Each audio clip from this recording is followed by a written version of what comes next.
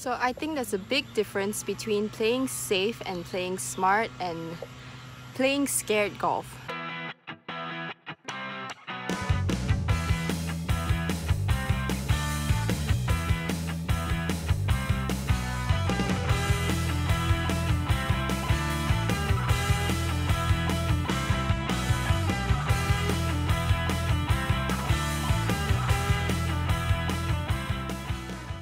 Hey guys, welcome to today's video. Today I'm going to show you guys a little bit of a different format. I'm going to be including the new GPS systems installed here at TPCKL, which is going to be beneficial for this video. So over here, hole 1 is a par 4. As you'll be able to see clearly here, there are bunkers on the left and the right bunkers are reachable, and the first left bunkers are reachable as well for me. And as you'll be able to see as well, in front of the green, there are 2 bunkers short and bunker left of the green. So when the pin is tucked left, those bunkers on the left is in play as well. And today the pin is on the left side of this green. So those bunkers are definitely in play. You do not want to go over. It is much better to give yourself an uphill chip, or, well, make sure you're on the green if you can, but it's much better to avoid those bunkers because they're not easy going downhill and downslope. So I am hitting an 8-iron here on this first hole. And what I really wanted to talk about today is the difference between playing safe or smart golf versus playing scared golf. So for instance, on a tee shot like this for this hole, when I said those bunkers on the right and left were reachable, how do you determine whether or not you should hit a driver, or maybe you should even hit a 3-wood if those bunkers are reachable? So how do you know when you are playing smart golf by using a different club off the tee or even for your approach shot, and when are you playing scared golf? So we will talk a little bit more about that through the video, but let's just see over here. As I said just now, I used an 8-iron and I did land on the green, so I am having a downhill putt. But as I mentioned before, over was bunker and short. Well, if you're gonna miss it, you definitely want to miss it short. But anyway, I just left that a tad bit short, so had a tap in par. So let's move on to the next hole, which is a par 4. So this is a long hole. As you can see here, this is there's a bunker right in the middle there which I can reach. The bunker on the right I can reach as well, and the bunkers on the left I cannot reach. Water down the left side, which many men will be able to reach, but for me it's out of reach for me, so the driver, definitely the water does not come in play. And a ton of bunkers and a pretty narrow green. So you definitely want to hit good shots here. This is not an easy hole.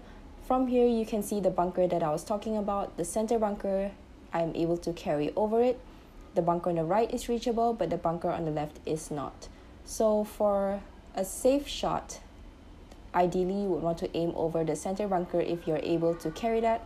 Of course, you do need to know your distance and how far it is to carry that to make sure that you are able to carry that, because you do not want to be in that bunker. It is a pot bunker and you'll be hitting a really long club. It's about 220 to the green from there, so you definitely do not want to go in there. So if you're not able to carry that bunker, you might want to hit something short of that bunker. If not, for me, I just carry over it. And over to the right side, I did not hit a very good shot there, so I do have quite a long club into the green, but especially I'm hitting a hybrid here, which is not the easiest. As I said, this green is pretty narrow. As you could see just now, there are bunkers down the right side and the left side, and water down the left as well. On this hole as well, for certain pin positions, missing it on the right gives yourself an almost impossible chip.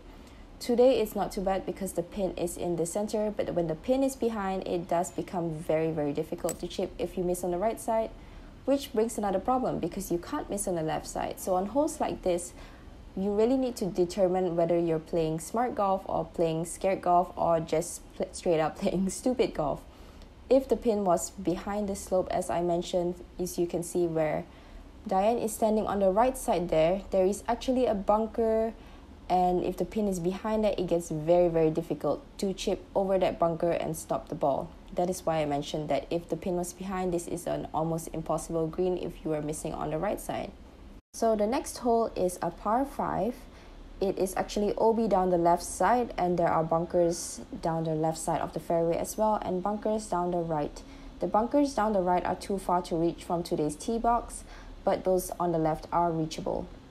There is a bunker out there, maybe about 80 to 60 yards depending on where the pin is, to the green, so that is a pretty difficult bunker to be in, and a few short of the green as well. So as I mentioned, from today's tee box, those bunkers on the right are not reachable. Those bunkers on the left are reachable depending on the bounce and the kick that you have.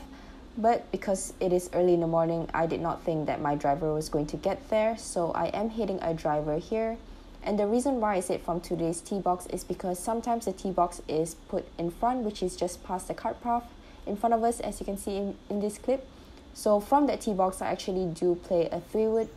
So it really depends on the position of the tee box for the day. So because today's was behind, I'm able to hit a driver and just hit it down towards the right side there. And as I said, short of those bunkers, so all good. For the next shot, I'm hitting a 5-wood. So the reason why I hit a 5-wood here is because, first of all, it is a little bit of an uphill slope, so I am anticipating a bit of a draw. With a 3-wood, I'm afraid that I might be able to reach those bunkers on the left side, which I mentioned just now, which is about 60 to 80 yards to the pin, depending on the pin position, which is not an ideal bunker shot for me.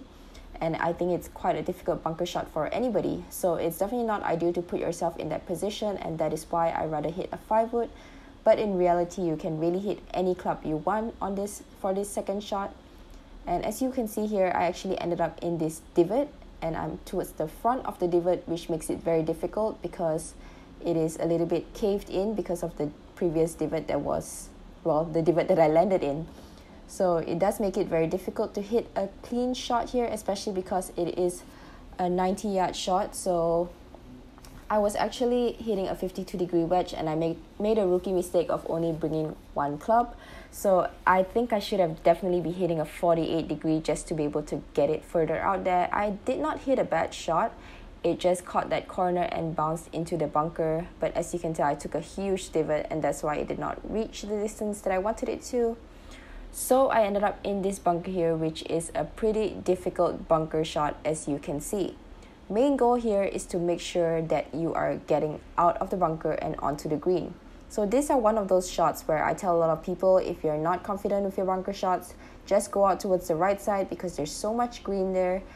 Making sure that you carry not only this bunker, but the bunker in front of you is very, very crucial and very difficult for a lot of people. Not saying that I'm super good at it. I do have to hit a really good shot to make sure I get it out of there. So please make sure that you make the right decision on shots like that. But anyway, let's move on to the next hole, which is a par 3. So for par 3s, one of the things that, well, safe versus smart or whatever, obviously if you're playing smart golf and if you're, first thing you need to make sure is that your distance is correct. Over here you can see there's bunkers short. The pin is tucked left today, so the bunkers are right in front of the pin. There are bunkers short and there's bunker over as well. So you do need to make sure the first thing you do is get the right distance. I pulled mine a little bit so I'm left of the green, but I ended up not in a bad position.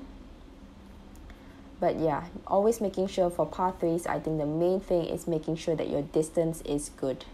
So let's move on to the next hole, which is a par 5. So for this par 5, bunkers left and right both are reachable.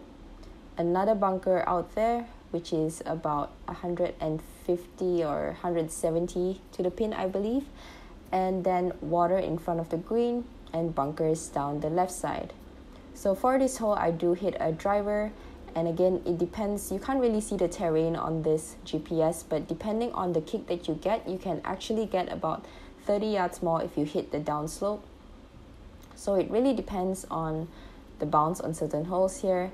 But again, let's talk about playing safe versus smart. Sorry, safe versus scared.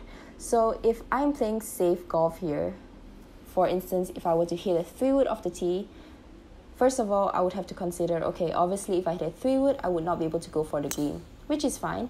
It's not an easy green to go for anyway. But also I must consider, why am I wanting to hit a 3-wood? So why do I not want to hit a driver? Is it because the hazards are really in play? Are they really going to, is there a big chance that I'm going to hit them? Or is it because I'm not confident because there's OB down the left side and my miss is a left shot? So you really do need to evaluate the way you're thinking. And this will really not only help you, well, make better decisions, but also understand why you sometimes make mistakes. So sometimes, for instance, when you are making a decision like hitting a 3-wood off the tee, not because you know that, for instance, maybe your driver can't carry a bunker, or it's going to make a bunker come into play, but you're hitting a through wood because you don't want to hit the driver, because you're scared of hitting the driver, that makes a huge difference, because you not only are scared to hit the driver, you're scared of the outcome of the driver. So you're not actually scared of hitting the driver, you are more scared to produce the outcome that you do not desire with the driver.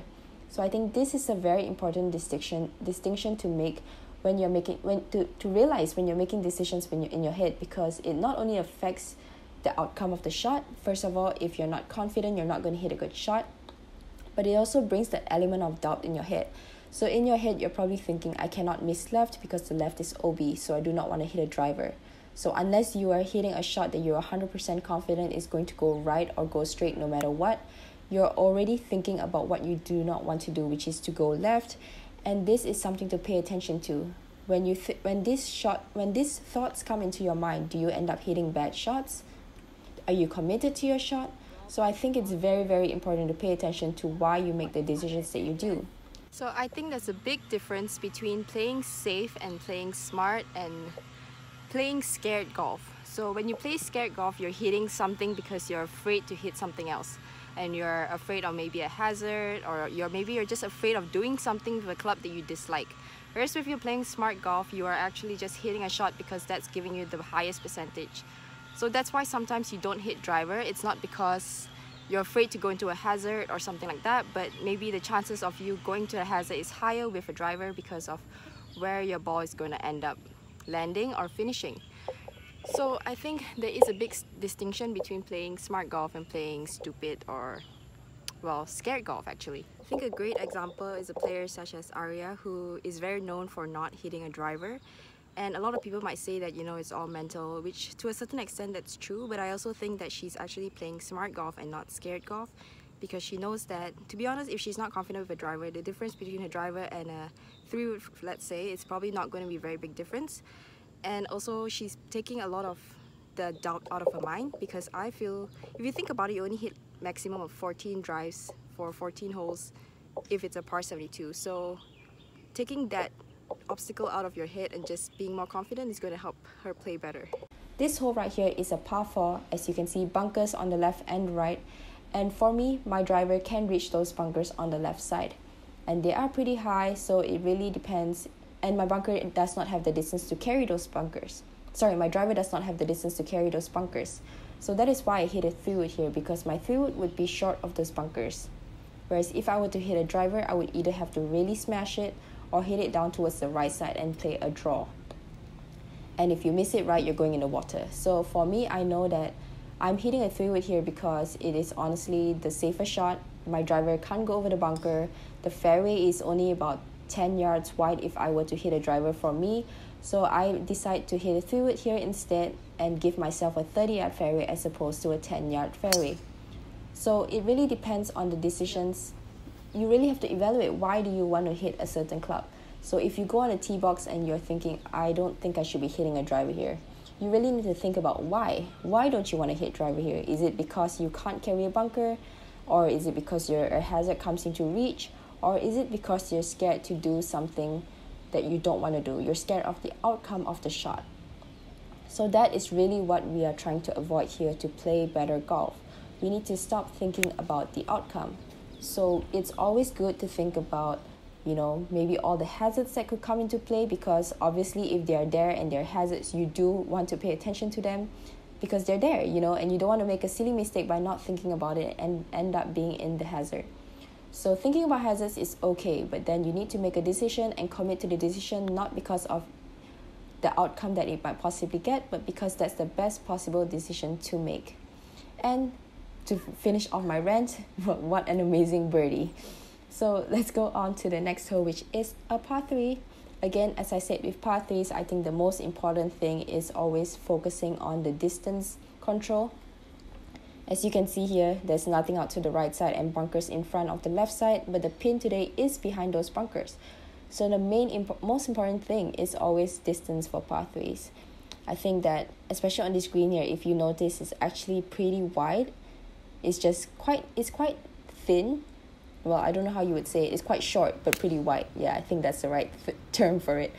It's short but wide. So there is space in terms of left and right of the pin, but there's not much space in terms of the height of the green. So you do want to make sure that you get good distance.